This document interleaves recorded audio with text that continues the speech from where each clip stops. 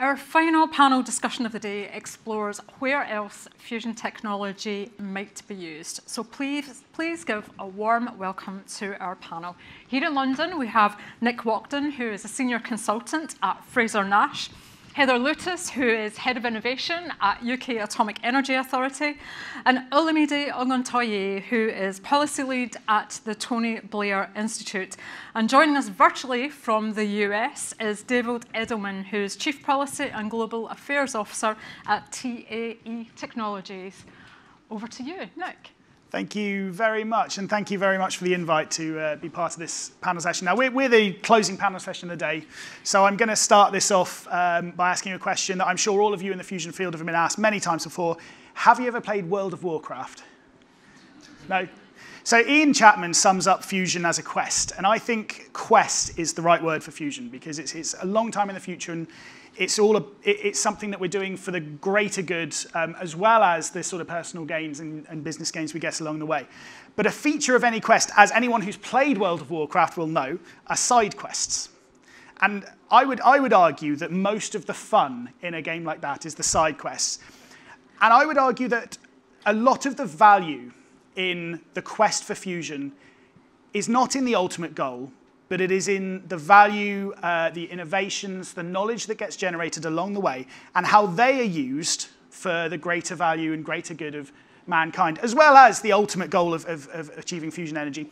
And what our panel session is here today to discuss are those side quests, those spin-outs, those innovations, that knowledge that comes out of the journey of doing something that is first of a kind, is complex, has never been done before. And we're going to start with a little interrogation of our panel on just this. So we'll go around and I'll give everyone a chance to speak in turn on this. Can you tell me your favorite side quest or spin out or innovation from fusion that you know about that's come to date? And we'll start remotely. We'll go to David first, if you'd like to give us your favorite side quest. Sure, thanks so much. And for those who aren't familiar with TAE, what it might take to get to these side quests is first, a lot of time, and in some cases, a lot of money. So TAE was founded in 1998, raised over $1.2 billion. We've got 400 people around the world, including 200 in the UK. And I'm probably up on this panel because that journey has given rise to two spin-offs that are not just interesting technologies in the lab, but now actually entire companies in their own right, both of which came about because of our pursuit of fusion. Now, the first is TAE Life Sciences. This is a breakthrough therapeutic for hard-to-treat cancers, of all things. And it turns out that the breakthrough that led to TLS was actually sitting right in front of us all along. The neutral beams, which you should be able to see up, we're one too far, the neutral beams, there they are, that are actually at the center of our fusion machine. They drive what's called the field reverse configuration. Our scientists got very, very good at controlling these beams and doing it with immense precision. And so it occurred to them one day, these things are basically mini particle accelerators, and particle accelerators of sort of different sort were being used for some experimental cancer treatments. And so if these systems were like those, but maybe if they were a pair of scissors, this was actually more like a scalpel. It was incredibly precise. And so when you have a cancerous tumor that's been tagged with a chemical marker, exposing it to this beam, it turns out, essentially allows you to dissolve them away. And with that precision, doing it with far fewer side effects than a lot of the conventional therapies in this space. And so right now, this company, spin-off of the fusion technology, is deep in clinical trials in several jurisdictions around the world. It's treating real patients, and it's part of a commercialization story. Now, the second was also standing right in front of us, and that's power management, which doesn't sound very sexy as a phrase, but actually is hugely applicable in this energy transition. And it was essentially invented for this reason. This is Norman. This is our 5th generation national lab scale machine in California where we do fusion experiments. And you'll see dotted all around this machine are these blue boxes. Those blue boxes are power storage and routing. And the reason we needed those is that you need immense power to turn this machine on. You need gigawatts just for milliseconds. You need gigawatts. And the grid would only give us a couple of megawatts. And so we had to invent a way to efficiently store power and then route it at lightning speed to a single space. And it turns out that same energy storage, control, and conversion capability is useful for fusion, but we need to turn on the fusion machine. It's actually really useful for other electric applications, regardless of the battery chemistry. So it can expand the range of electric vehicles if you use this hardware and software suite by up to a third. It can make your EVs, electric vehicles, charge faster. Consumer batteries, same thing, up to 4 times faster. More efficient storage for conventional renewables. And so this itself is also a pretty new piece. This technology actually was invented just over the last several years, and we have now formed this as its own division within the company this year. Now it's productizing, moving forward, and it has a pretty major chance to play a role, as you said in the intro, not just in the long term of a future that involves fusion producing electricity on the grid, but actually in the near term of the energy revolution and the energy transition that we're seeing taking place in the UK, in the US, and around the world. So these are two. I cheated. I picked two, not one. These are my favorite, and I think they will probably not be the last in our journey, which I bet we'll talk about more in this panel. Thanks, David. And over to Heather in the room. So I'm going to go with a much newer one. So a company called Luffy AI. So they've spun out of UKAEA, and they're a company with a novel AI technology. Their idea allows them to modulate machine behavior, but in real time. So you don't need to crunch through millions of scenarios. There are 2 people who are working at UKAEA in different parts of the company who, through what they'd learned and all their expertise, worked together and came up with this idea. And now, this thing which it was just their idea, they've put into practice. So they've gone beyond the idea, beyond the modeling, and they've used it in an injection molding plant. So it's there, it's in the company, and it's been shown to be more efficient than what they were currently using. It's reducing scrappage rates, and they're thinking about how else that this can be used in industry. So there are 2 people who had this great idea, which was supported by UKAEA, spun out, and is exactly what we should be doing more and more of. Fantastic, thank you. And Olamide. All right, thanks, Nick. So my favorite one is a company called FUSION22, and it's not necessarily a direct spin-out from Fusion, but has worked very closely and benefited from Fusion research. So FUSION22 is a technology company, which is Switzerland-based, and they make signal transmission devices for satellite communication. And they started out as a founder who was doing PhD research at EPFL back then on electromagnetic signal transmission, and he came up with a project which was quite interesting. So an industrial partner that was interested in commercializing the project, and things got very exciting. They, created the company called FUSION22 today, but there was a problem, and the problem was they needed to experiment and get more knowledgeable on how to apply terahertz signal processing. And terahertz signals, some of us might be aware of them. Back then, it wasn't so easy to transmit. I mean, you have the typical electromagnetic waves, which you can transmit using antennas and cables, and you have some of the other ones that you can use. You can transmit through optical fiber, but terahertz is quite tricky. So what they did was to connect with researchers, fusion technology researchers at EPFL, who were developing gyrotrons. So gyrotrons are used for heating up plasma to very extreme temperatures. And through that collaboration, they developed the project to the point where it's now very much commercially available. And FUSION22 today is a multi-million-dollar company. Last year, they raised about $20 million in Series B funding. They've expanded their footprints beyond Switzerland. Now they're also in the US. And one of their products has already been launched into orbits. So that's really good. And for me, what's interesting about it is not so much about the technology alone, but also the journey of the entrepreneurship and experimentation. Because initially they were looking at a market for things like medical scanners and security scanners, but now they've pivoted into satellite communication. And that journey of just trying new things, experimenting, and being entrepreneurial about it sums up the story of Fusion and Fusion spin-out. Brilliant. Thank you very much. So the first fusion technology in orbit. There we go. Fusion helping NASA this time. So having just heard some fantastic innovations that have come out of the Fusion ecosystem, my next question for you is why? Why would we, knowing how difficult this quest is and how long this quest and this journey will take, why would we divert focus in our companies, in the public sector, our policy officials? Why would we divert focus from the core mission when it's so challenging? And we'll go to David first on this one. Well, first of all, because we're geeks. I mean, we have it no other way. Give me a break. I mean, hard things aren't hard enough. We like these challenges. No, in all honesty, I think there are a few reasons for it. First, part of this journey of scientific exploration is, as you've just heard, is figuring out what the inventions that you have can be useful for. We in Fusion have been very, helpfully benefited by advances in machine learning, by advances in additive manufacturing, ones that we've been pushing forward in the electric transmission space. But it's really part of a team journey here, and we want to plug into that broader ecosystem. Second is it'd just be a shame to leave those things on the sidelines, right? If we have these ideas and we know they can be commercially valuable, why not allow them to be spun off? Now, I think the fact that they're spin-offs is a pretty important point here.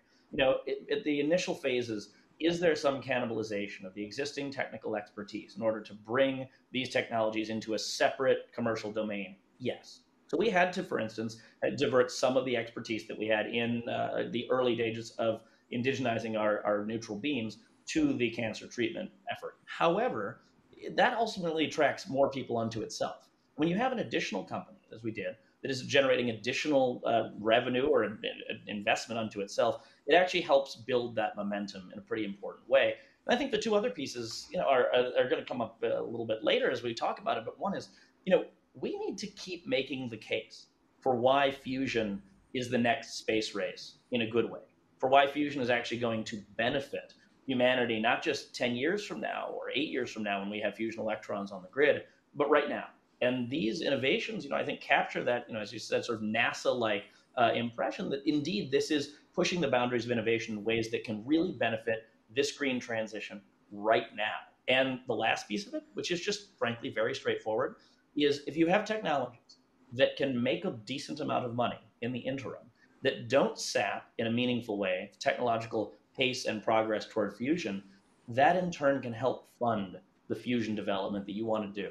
And companies or players in the space can be less dependent then on just going to seek more and more government funding, more grant funding, or even more venture funding, and prove that there is a viable model of innovation towards fusion, even before there is a viable model of fusion electricity generating revenues for us right now. Yeah, so it almost has a backward impact back in on fusion developers and development themselves. So we sort of already know that in the next few years, there's going to be a big scale up in any companies that are interested in fusion public programs.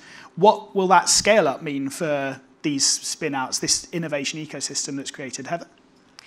What will the scale up of the supply chain in fusion mean for spin outs into the ecosystem? Well, the general sort of scale up of fusion. So we're going to see companies raising more money, doing bigger pieces of work, more suppliers entering the ecosystem. What might that? Yeah, so I think we're going to see the fact that we need to dig into more and more technologies. So there's the sort of the core part of fusion when we're looking at how we're containing or creating the plasma. But the more and more we look at what we need to commercialize fusion, what we need to think about in terms of the whole power plant, the more we're going to find technologies that have applications into other sectors. And I think once you get into that part of the power plant, you're probably going to see more, it'd be more common to see other applications as well, which then means you can put your technologies out there, mature them, make them more robust in those industries, and then selfishly bring them back into fusion when we need them.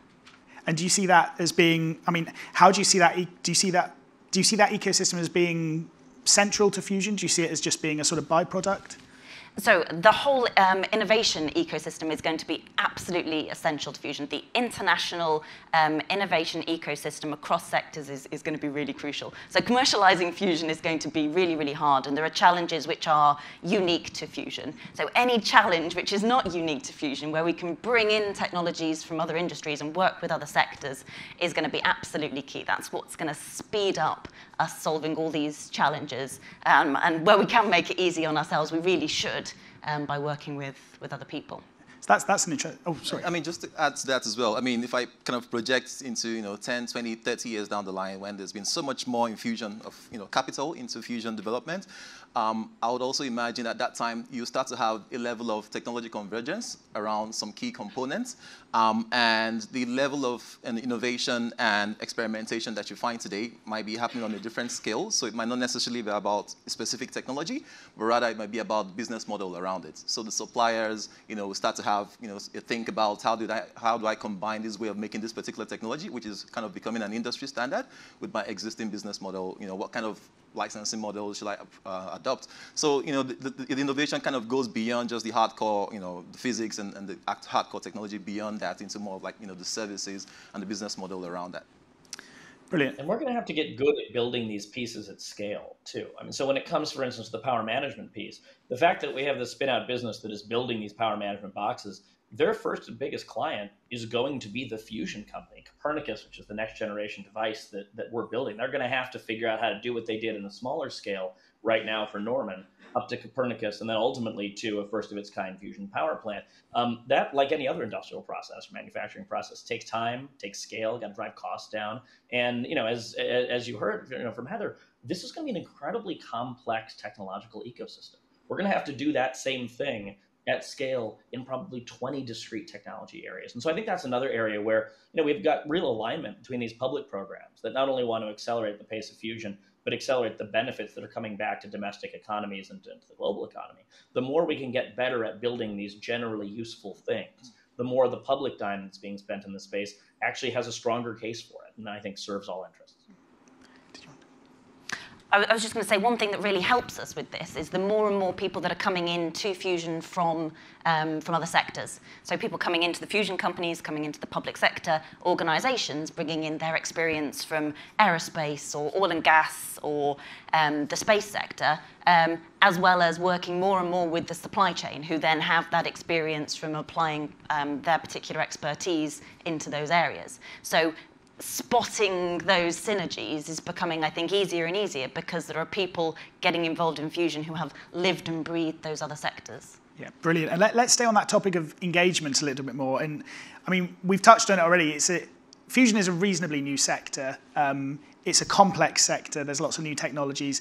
It can be quite hard to understand those synergies. How important is engagement with the public, with politicians, with suppliers, with different companies? How important is that engagement to increasing the rate at which that happens, Olamide? Yeah, that's an important question, and I mean, also highlights the importance of engagement. I think of it as two things. So, one, you want to engage people because it's just important from the point of education and information and knowledge building. A lot of the time, people hear about fusion, but a bit from the distance, and it's a bit, the narrative is driven by media, and sometimes the information is a bit more on the hype side of things as opposed to actual, facts and figures around the progress. So you want to engage in a way that is proactive to educate people and just help them understand what's the level of progress right now, what's the new thing, which areas have, had the latest technological milestones. It's only when you understand the progress and what's happening that you can kind of be aware of the possibilities.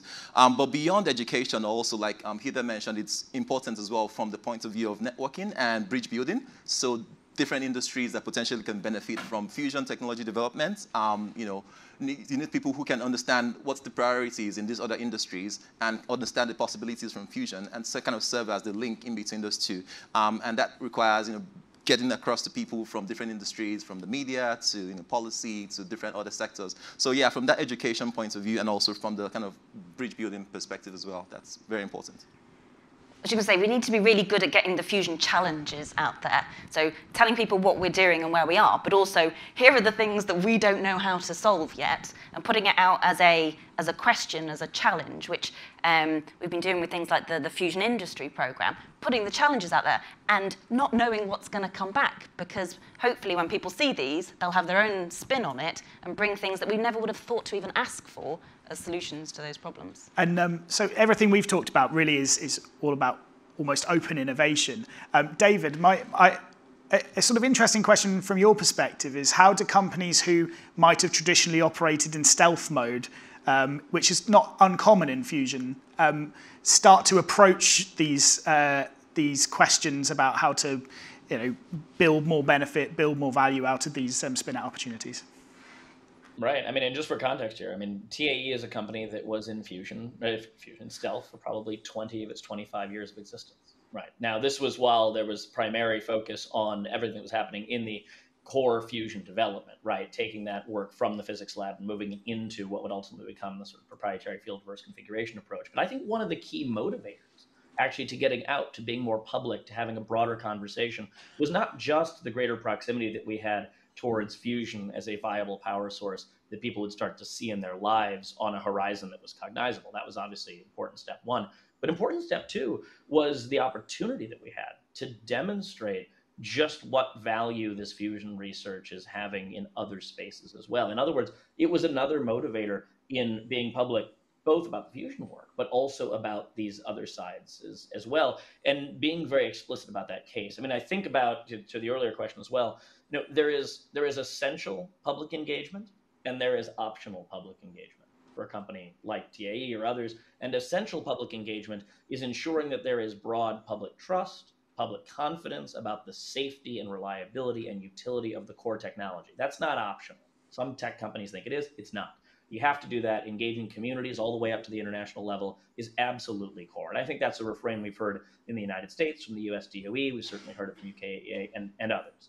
But beyond that, there is a piece that I think far too few companies take the opportunity to engage in, and we're just beginning to do ourselves, which is talking about the other pieces, talking about the contribution that fusion and its spin-offs can have to energy justice, talking about the contribution that it can have to realizing a world where state of California, in which we are based, has decided to ban internal combustion engines in a decade-long horizon, right? So there are these big developments in which fusion can really be part of that dialogue and demonstrate what role it will be playing. And I think these spin-offs really help make really concrete, even for people that don't care about plasma physics, that aren't thinking about even the electric mix, but are thinking about, hey, I want to buy an electric car.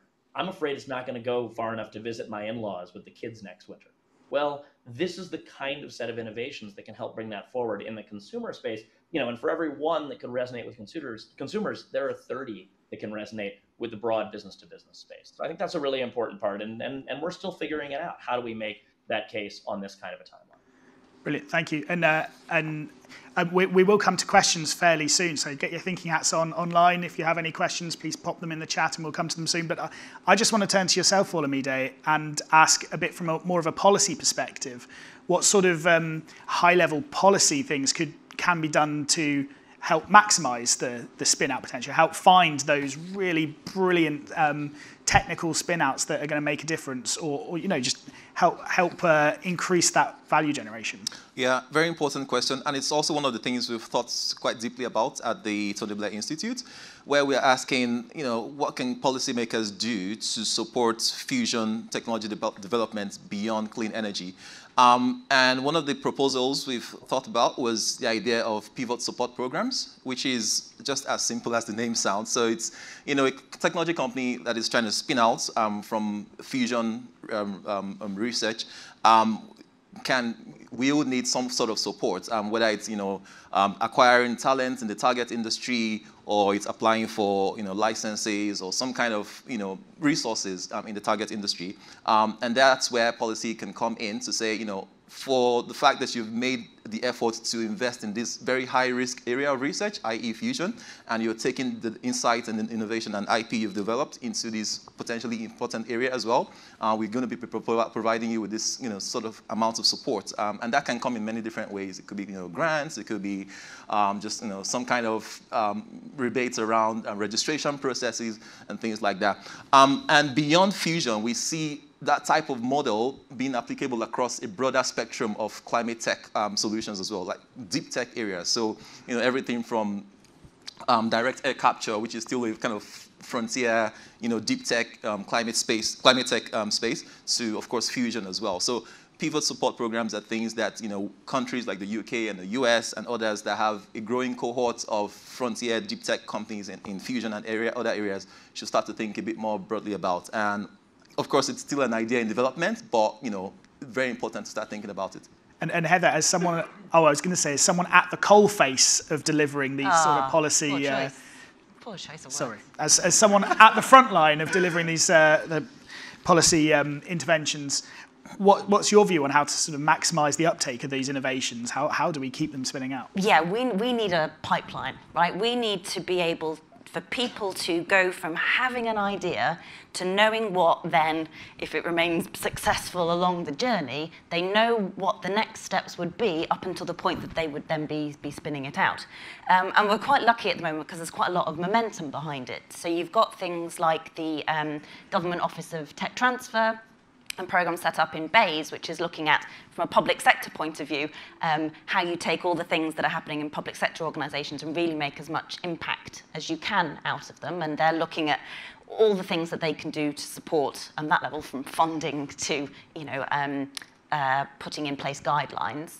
And then you've got things like the UKAEA, so the UK Innovation Science Seed Fund, which is then looking at spin-outs that either have come from Fusion or could be applied into Fusion, and looking at funding, equity funding that could be applied to them, as well as all the potential investment out there from lots of different companies. But we really need to be able to show people that while things might fail, and that has to be okay, we really need to get that through to people.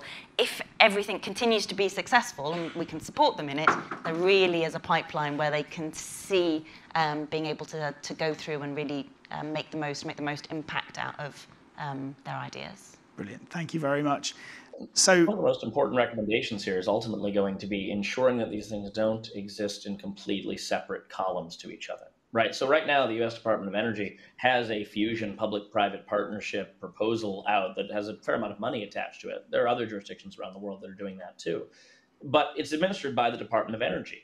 Now, that Department of Energy may or may not have interest in several of the other, very diverse technology areas that you've heard out here. And so as we think about how we're funding fusion when the public dime is involved, ultimately the question is it serving the broad public interest? I think there needs to be a broad conversation across governments about how to align those programs and even give credit within those programs. If a company is going to be pursuing with public funds fusion, and they invent or discover something incredibly useful, as we've heard from all around, a lot of these are going to happen, then they shouldn't be incented to ignore it because the funding coming from the government tells them they only have to go towards X. And in fact, it should be quite the opposite, giving the opportunity for them to use additional public funding to spin those pieces out, because there will be many more spin-offs like these. They will be commercially valuable, but ultimately it'll come down to, do the companies have the right incentives? And is government helping to spur the right incentives within the programs they're already a part of to help them make use of that? And I think that's a pretty binary choice for a lot of the administrations that are thinking about fusion right now.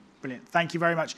And we'll end my questioning session with, as we started, and I'd like to go around the panel again, and you spoke about your favourite, most interesting spin-out side quest innovation to date. I'd like to hear from you where you think there's great potential in the next couple of years. What would you most like to see spin out from the fusion quest in the next couple of decades? And we'll start this time with Olamide. That's an interesting one. For me, I like to think of myself as a young man, agile, can go 5K and, not pants afterwards, hopefully. But occasionally, especially in the last few months and years, I, stare in the mirror and I see a strand of gray hair. It's popping out from somewhere off my chin, and I'm like, what? Am I growing older? So the question of aging then comes to mind, and aging is something, some of us, of course, already know has all of the challenges. In some cases, it's a case of limited mobility for elderly people. So I'm interested to see how technology like fusion can improve, things like remote handling and robotics for elderly care. And that's already happening. You can see fusion being used, robots being used in very complex operations to maintain fusion reactors. And the development of robots in that application can then have an impact on robotics for elderly care as well. And of course, this is a country where aging is quite an important topic. So yeah, looking forward to that in the next 20 years. Absolutely. The grey hairs comment really cut me deep there. And it's not just the sort of hardcore robotics, but control systems and things like that you need in place for fusion have all sorts of applications in healthcare. And Heather? I'm going to pick two. So in fusion, we've had decades now of experience of working with hydrogen isotopes, storing it, capturing it, measuring it. So I think it's going to be really interesting to see how we can apply these technologies to the hydrogen economy. What we've done is applicable, what we need to keep developing is applicable, and how we can do that with people who are looking at the hydrogen economy more widely. And then I think going back to that robotics theme, but going in a different direction, is looking at how the robotics that we've had to develop for fusion could be applied in a space context. So things like in-orbit manufacturing. We have to develop robots which are very autonomous, can deal with harsh environments, and that's the same sort of things that you have to deal with in space, be it in-orbit manufacturing, repair, capturing things that are floating around. And it'd be really interesting to see what it is that could be applied into that context. Yeah, brilliant. I mean, robotics absolutely rife. We already see it in fission decommissioning and things like that, and there's just so much potential. And David, do you want to close us out with your favourite spin out yet to come? Sure. I think mine would be time travel. No, I'm just kidding. What I'm most excited about is what we haven't invented yet. I mean, right? These two, all these others that we've heard, they came out of a form of thin air. I mean, they came at the kind of pursuit at the scientific edges that, you know, isn't all that common and is sort of the highest purpose to which we can put our own efforts. And so I don't presume to think that I am smart enough to know what 5-10 years on we're going to invent and discover and then push into a new area. But what I do think is that I am incredibly heartened to see the proliferation of companies and researchers in the fusion space, the incredible public attention to it, particularly public policy attention, in the last couple of years. And I think that combination, especially as we get more and more talented scientists into this field, get them excited about the potential, I think it has potential to be transformational in huge, in sectors far beyond those that you've just heard about today. And so it really makes me as optimistic for the future beyond fusion energy as fusion energy does for the future of where we can go in this energy transition. So a catch-all answer, but it happens to be true. And I think it's a cause for deep optimism. Thank you, and time travel. Thank you very much. So we're now at the Q&A portion of our panel session. So if anyone in the audience, right, we'll start with one question here and one question over here. If you could get the microphones, just whilst you're heading to there, we'll do, brilliant. One question. Okay, so I'm Bill Nuttall from the Open University. Thanks to the organisers for a great day, and thanks for the panellists for a great panel, which, as I've been listening, has been, essentially about spin-outs. Yeah, and I'm thinking about going back to something that came up during the day about non-electrical commercial applications of fusion. We've heard about process heat, possibly applied to hydrogen, and I've personally been in that space. I'm a non-electrical opportunities guy for fusion generally, and I've been there for about 15 years. And the thing I just sort of wanted to drop into debate was what I guess is the easiest and cheapest fusion, but which is so far from ever being anything to do with energy. And I'm talking about electrostatic confinement, I'm talking about fusers, and I'm talking about medical isotope production. Yeah, so, there's various things that, fusion can produce, and if you're doing DT, you produce 14 MeV neutrons. Not many people want 14 MeV neutrons, but if you do, they're hard to get, right? They're so hard to get, you don't really worry about your electricity bill. So I'm thinking that one of the lowest hanging fruit is medical. Mm-hmm. Brilliant. Thank you very much. Comments on that? Comment, absolutely. I'll do an online question, and we'll go to the question here. So online, we've got a question about space.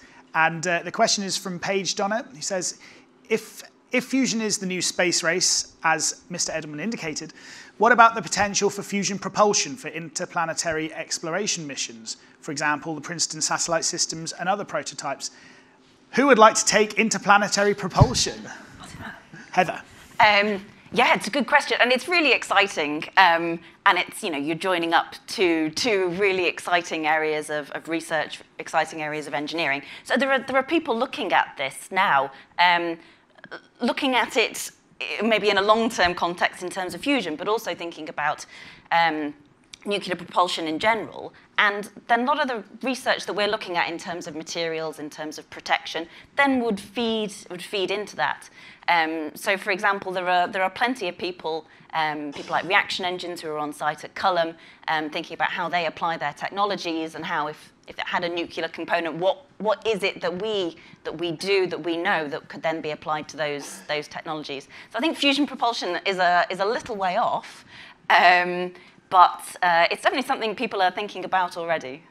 Yeah, and I just point to a report that, came out a couple of years ago, was updated recently from the Fusion Industry Association, which talks about different markets for fusion that private fusion companies are trying to enter into, and space propulsion is a common second market that fusion energy companies are interested in. So I think we had a question over here in the room. If we can get a microphone down to here, thank you. Hey all, Shad Garrity. won't mention what state I'm from, but from the United States, and we're a pension plan, and we've actually made quite a few investments in the fusion space. My question regards all the comments regarding the spin-outs. How do you maintain a balance between spin-outs, continuing progress without deterring investors who, failure does happen, but we'd prefer that to be minimal? Who wants to take this one? David, do you want to take this one if you're... Sure, I'm happy to give it a shot. It's a great question, and it's one that we get from our board and we get from investors all the time. The short answer is, look, our North Star continues to be, and will always be, getting the cleanest possible fusion energy on the grid as quickly as possible, period. In our case, in an aneutronic way. That is where we are spending our time and our energy. I think what we have found, though, is that as we build this field, and as we have more and more technical expertise, we've grown considerably. We've added, hundreds of people over the last couple of years. There has been the ability to walk and chew gum at the same time. And it turns out when you have something like the power management division of the business, for instance, that's a technology that once you have it invented, you'll continue to iterate it. But a lot of the work that goes into it next is not anything core physics. It's engineering and engineering alignment with potential customers, right? Taking a power management technology invented for a fusion device and then turning it into something that can be modularized onto an electric vehicle, building the commercial relationships with large, with car companies that can actually implement it, and then getting that out at scale in manufacturing. Those are three very different skill sets, three very different sets of employees that frankly are not presently, in some cases, as much a part of what we're doing in Fusion. So I think the idea is, yes, find that initial idea, make sure that it has the resources to grow, and there will be some inherent near-term cannibalization. But most importantly, make sure you're building the expertise to productize this thing very quickly. And I think we found, as both of these two spin-outs have gotten off the ground, it has actually created not just a lack of cannibalization of the two, but greater focus and mission for everyone who's working on these technologies more broadly. So it's actually been synergistic as opposed to a sort of a zero sum. And we heard a bit earlier as well about how the value of a different revenue stream can be so important for these companies as well, particularly, I guess, when you're about to scale up. He says as someone with no experience in a startup. Just to add very quickly to that, also, the idea of supporting spin-out is not necessarily about, deflating the enthusiasm and the momentum around, fusion technology, but rather it's about being opportunistic in a good way to say, you've developed this cool stuff and it has a potential application in this, multi-billion-dollar industry. How can we maximize the value of that? So it's about mitigating commercial risk. From the pension fund perspective, but at the same time trying to maximize the impact of technology development. I was just going to add that spin-out is one way to really make impact from these fusion technologies, but it is not the only way. Working in collaboration with organizations who are already in that space so that they can draw on that expertise, so it's not so much of a draw maybe on your sort of core fusion programs is another way of doing it. And sometimes it will just be disseminating it, right? Telling everybody all about it so that then you can make progress in other fields. And it's going to completely depend on what it is, what the potential is, and then what's the best way to take it forward. And particularly coming at it from a sort of public sector point of view, looking at that impact in terms of what is the best way to make the most out of these things. Spin-outs could be one, but it could be lots of other things. Absolutely. As someone who's recently become a supplier, that fusion problems are hard, right? I think most suppliers who try and tackle a fusion problem find that they are difficult problems to tackle, but in doing so, you normally come up with ways that help you in other problems, other parts of your business, efficiencies that drive wider benefits of your units. And I think that's a really important way that impact from fusion goes far beyond fusion. We'll go to an online question and then we'll come back in the room. So the online question is from Simon Keynes. Much of fusion spin-off comes from universities involved in academic studies that underlie that fusion research. Is there some kind of international startup support network to facilitate technology transfer to other areas? So I'll first turn to Olamide, but we'll take responses from anyone in the room about maybe international startup support networks, generally support for startups that want to do this. Yeah, That's an important question. Right now, I see the fusion startup landscape. It's growing, and that's good news. But at this point, it's not like you have 1 million of them at this point. It's a kind of tight-knit community, and of course, you have all kinds of international collaboration between startups in the US and UKAEA, and vice versa. But I feel like if you belong to that ecosystem, you kind of tend to know people and what they're doing on the other side. But as the space gets bigger and expands, then it's going to be more and more important to have those kinds of international networks that do really interesting things for knowledge transfer. Yeah, absolutely. I was just going to say, and it's making those connections, right? So between people who've got an idea and people who might then want to fund it. I guess events such as this, other big fusion events, where people can join those different ways of looking at it together and see if there's a way forward. And of course, the Fusion Cluster. We're here today because of a support network that's in place to bring startups and suppliers and fusion companies all together. Any more questions in the room? Question back there. Hi, Ella Ashdown from the Nuclear Industry Association, even though I know 2 of you already.